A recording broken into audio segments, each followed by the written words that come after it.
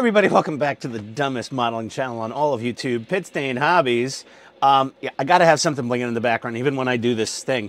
I figured out how to get the camera and the eyeball thing to work is I stuck a big Lego on top of it with his arms up, so I know to look at that little son of a bitch when I'm talking to him.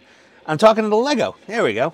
Either way, we did a thing. My fat body can block the entire box, even though it's a massive box. And I've seen this on Barbados Rex's channel, and it looks pretty badass.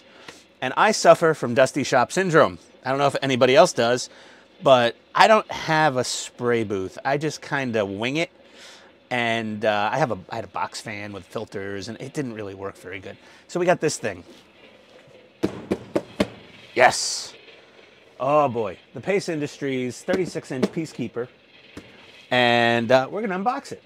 So I'll be right back. Alrighty, big box. This weighs about 50 pounds, and I don't know which way it goes. Let's use our box opening tool here first, and get her open. I hear bleeps and bloops coming from my buddies on Discord. I don't know if there's a live stream or not today, but I'm gonna, oh Lord, solid, open, sort of, solid. Okay, back. I think this is the front. Is here. How do we unbox this frickin' thing? I think it's absolutely flippin' massive. Oh my God. Okay. Yeah, there we go. All right, Fragile. Oh boy. They didn't know who they were selling this thing to, do they? Okay, up. Oh, dear God. Whew. I'm assuming this was the top. Oh, my God. And, oh, Lord. Oh, yeah. Oh, now I have a giant, huge, massive box. Okay. Yeah. Alrighty, then. This thing is, yep, she's going up. Oh, boy. Oh. Oh, my God. This thing's almost as big as my entire tool cart.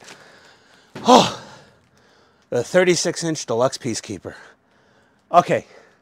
You know, I was like, I should get the big one. I should get the big one. And, oh, boy. So I was like, I don't know if this 24 is going to be enough, but, oh, yeah. I went full send. I'll be right back. Holy, oh, it's big. It is very big. I've got a couple of mismatched LED soft white light bulbs inside, so let's see.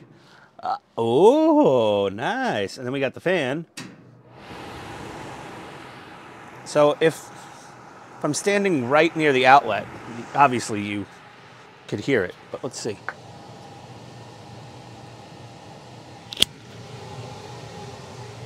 That is not loud at all. That is great. So we got a standard 4-inch like dryer vent size duct, and I bought a cheap window mounting thing for it because you want to blow this air outside. They do the thing with the buckets. Hold on, I can't hear over my own fan. They do the thing with the buckets a lot of times online. Barbados even does the thing with the bucket. But he doesn't do the thing with the bucket for himself. He just shows you how to do something, in my opinion, questionable.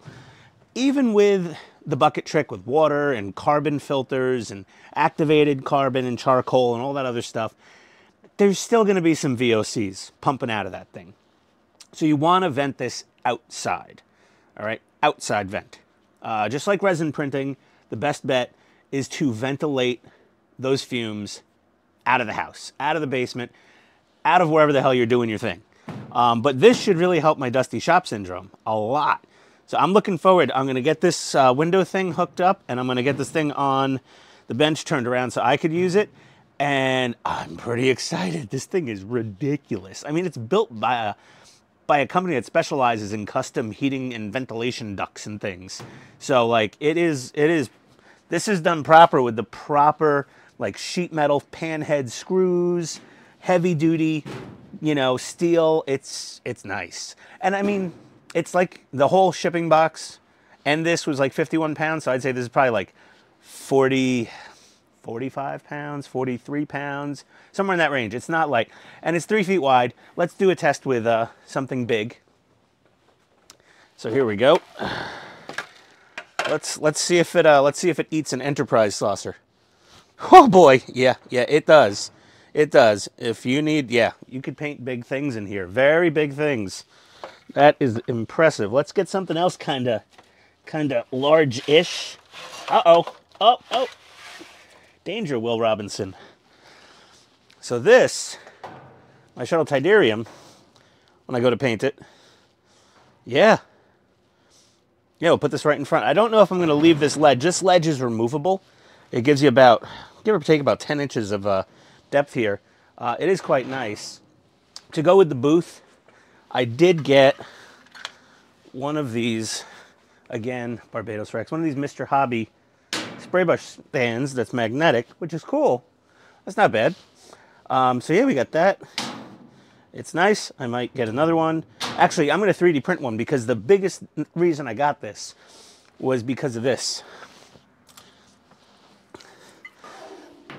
This Pro Convoy Radian, the PS290 trigger fan nozzle spray gun. This is for painting big stuff, and I paint a lot of big things. This puts out a crap ton of paint volume, and I'm going to be using a lot of lacquers in this. I'm going to be maybe doing primer through this, so Mr. Hobby Primer out of the glass jar, so that's lacquer. I'm going to use the new Tamiya lacquer paints on some projects, so that stuff is extra nasty and bad for you. Acrylic paint, not so bad. Still not great, but not so bad. But the lacquer paints, you really gotta be careful with that. And you probably should still be wearing your respirator even while you're using this, just in case. But yeah, that's the big deal. All right, well, I'm gonna get this thing hooked up, and I'm not gonna spray spoons. Hey, check that out! You're gonna see one of these spray boots, and we're not gonna be spray painting spoons, which I think is cheating a little bit because they're perfectly smooth and shiny and a nice, perfectly curved surface. Wonder why I use spoons. I wish all models were just made out of spoons. I'd be a great painter. Either way, we'll be back. Dumbest modeling channel, as usual. Yeah. Well, here's our vent kit. It comes with the window panels. Now, I have the vent on the pretty side of the window panels. Normally, if you're putting this in like a living room or your bedroom, you want these facing in. But I'm in a basement cesspool, so I don't care if the ugly side faces in. I don't want my wife to say, honey, that thing sticking out of the basement window is atrocious. It's gotta go. So I'm doing this side out, and it does have a little screen in there and a little flappies, and I tested it, and this damn, the air, the extraction fan, Jesus, Ian, is more than strong enough to just throw these flaps open instantly, like those little things on the friggin' back of a tractor trailer's exhaust pipes. And this kit came with a single 4-inch hose clamp, some really cheap, really thin aluminum tape. We have much beefier aluminum tape at our disposal. Came with some of this pretty garbage weather stripping and some extra screws for some reason, because it already came with 4 screws to screw this thing into the plastic. But guess what it didn't come with? Because I don't read. Yeah, it didn't come with a 4-inch dryer duct. Paste does not include a 4-inch dryer duct that I'm aware of, unless they're hiding it inside here somewhere. Negative. That's fine. You know, this is not a cheap air booth. I kind of would have liked to get some of that 4-inch, you know, dryer tube. I'm sure it's a very cheap addition, but whatever. I guess this requires a quick run to the hardware store. Off to the depot I go. There you go. Oh, I forgot to turn on the lights. And the sound again. It's really not loud. It's really not loud. It's so nice. Oh. Yeah, that's cool. Made in the USA. Well, you can't see the sticker here, but it is made in the USA in Ohio by Pace Industries. It's very nice. We will continue after I get back from the hardware store because I'm a dumbass. All right, One sec. All right, so we're back from Home Depot. Well, we're back from Home Depot, and then back with playing with this thing, and then we went to the Bahamas, and then we're back now. So I got my window vent in, and I bought semi-rigid dryer duct at the Home Depot. Now, if you're gonna leave this in place, I like the idea of the semi-rigid. If you, however, are like me with single pane basement windows that leak a whole lot of cold air, and you're gonna pull this thing out of there and seal everything back up when you're done painting it, just get the cheap, floppy, super flexy stuff, in my opinion. Because this thing already started to break. You can see that I have some aluminum tape on there to heal a wound that I've made. Yes, I know. I have to have every version of my sticker and fridge magnet on the side of my computer. It's an archive, okay? It's an archive. But yeah, so we're piped in the side, and I'm gonna get on to the spray booth cam. Our last GoPro had an unfortunate incident. So I bought a 4-generation-old, brand new in the box GoPro Hero 8 to replace our old Hero 5, our trusty sidekick. You know, side cam. You know, you have your main squeeze.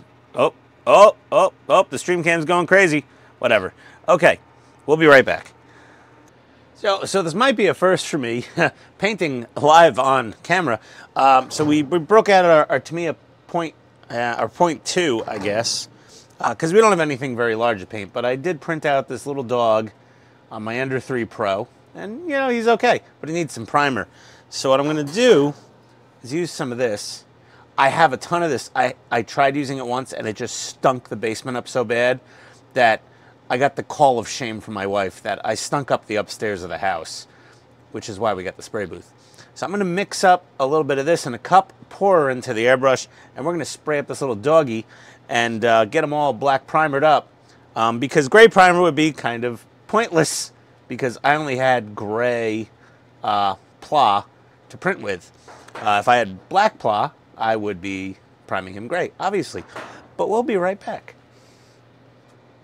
All right, so we're in the booth. We've got our primer. Okay, this just 50-50 mix of these two, or as close as I could get it by eye in my little mixing cuppy thing. And I'm gonna hit the fan now. Now, I'm using one of these fancy YouTuber Rode wireless Go mics, so it really is good at hiding background noise, but I can still hear my overhead space heater is 5 times louder than this thing, and I did fix my airflow arrows pointing the proper direction from when I was unboxing this a little earlier in the video. We're just gonna load up the Tamiya. Let's get this toothpick out of here. There we go. My wife's probably wondering where the hell all the toothpicks in the kitchen have gone. Put a little paint in there, and this is, I think this is the first for me. Ian spraying in the spray booth on the spray booth cam.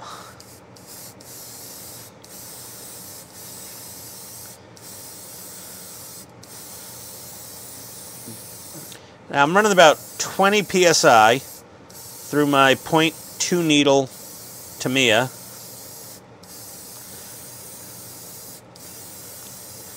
And this Mr. Hobby 1500, woof, I already blew through it all. I don't have anywhere to stand my dog. But there is literally zero smell of nasty primer in front of me. So there's two ways to describe this Pace Industries Peacekeeper.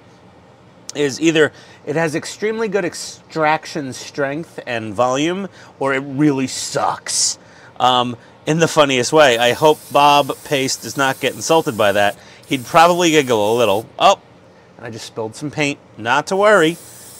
Even with lacquer primers like this, and I mean, I'm blasting out. I'm going about 20 psi, and I could see the cloud of cancer that's forming in here.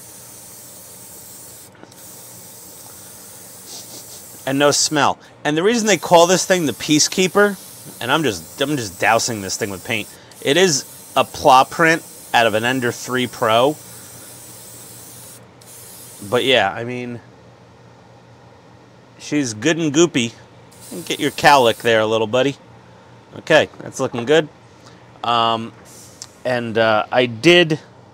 got paint everywhere and all over there.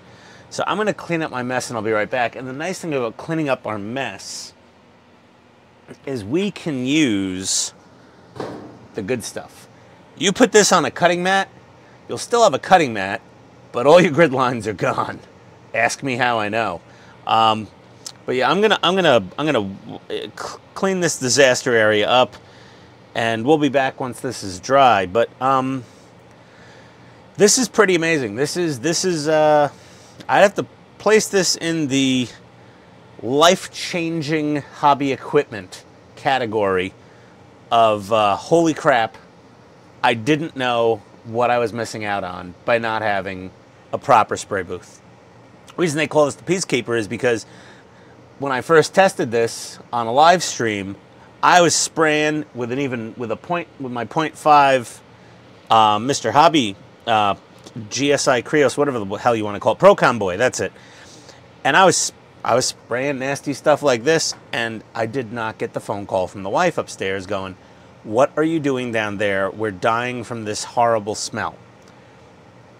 And I got zero of that. I actually called her and I said, "Hey, do you smell anything funny in the house?" And she's like, "Why?" And I'm like, "No, I'm serious. Do you smell anything?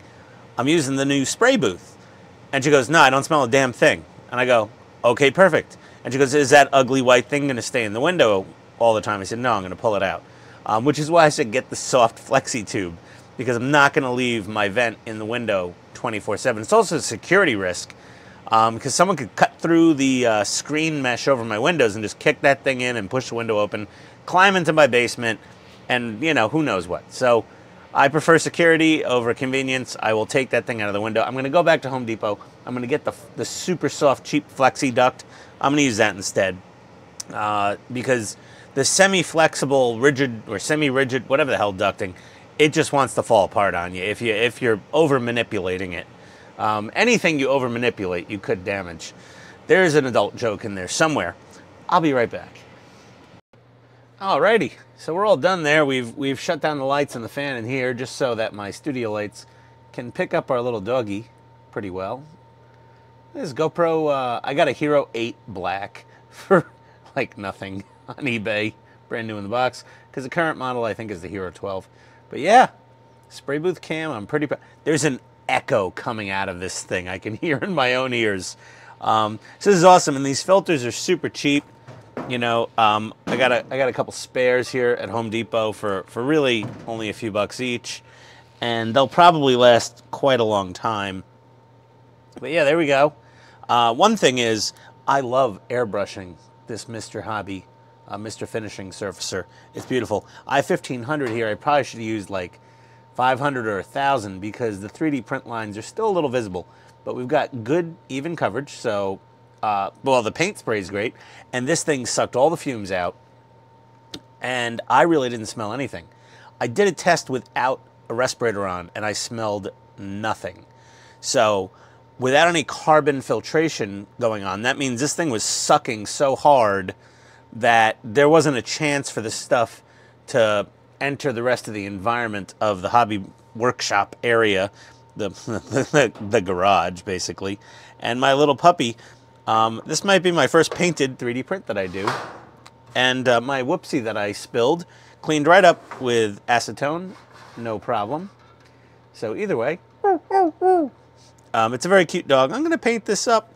I might paint it up to look like one of my English Bulldogs, because other than the fact that it does have a tail, English Bulldogs generally don't.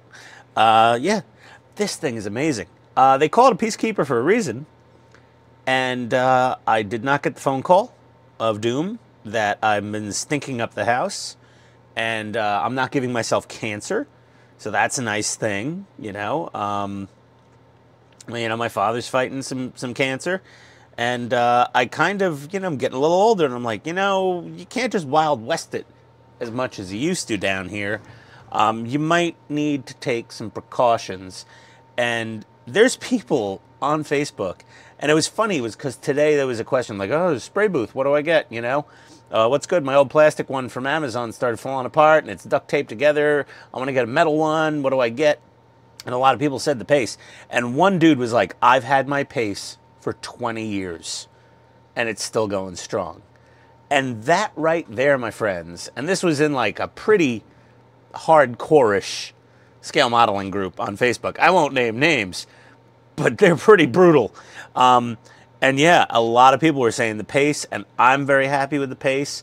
And Mr. Bob Pace, thank you very much for making such a fine product for so long. You don't always need the 36-inch for little things. You know, if you're just doing 35th scale models ish, the 24 is going to be more than enough for you. This 36 is massive. I mean, this is like watching the Coneheads movie and seeing that cone-headed chick down that foot long at Subway in like 2 bites. You know, Chris Farley was sitting there, and he's just like, holy God, I haven't seen anyone eat a sandwich like that since my mother, or something like that. I might be getting the quote wrong. But this thing will swallow anything you throw at it. So, 2 thumbs up for the amount of suck. And thank you very much for watching. I put a link down below. I don't make any money off that link. I'm just giving you a link to find this amazing spray booth. The Pache brand has a spray booth. I believe it's more of kind of like a build-it-yourself sort of thing, and I don't know. This is the Cadillac, or well, Cadillac's kind of crappy now. This is the Lexus of spray. There we go. That's more like it. Reliable, lasts forever. Everyone's happy with it, and it's just amazing. So thanks for watching, everybody. And maybe I'll paint this dog on a live stream. You guys check out the Hobby Time Modelers on YouTube. If I remember to put a link, I'll put a link. But that's where we do our drinking and our pissing and our moaning and our cursing and our rando stuff Friday nights and Sundays. And either way, if you want to, I got the Buy Me a Coffee link. I should just switch to Patreon, because people like see a Buy Me a Coffee link and they're like, no. I guess I'll do a Patreon at some point. I don't know. My Amazon store is down below where I get all my other stuff that I use on the workbench. But I am absolutely in love with my new spray booth. It's so choice. I highly recommend it. 2 thumbs up. Adios, everybody. I'll see you next time.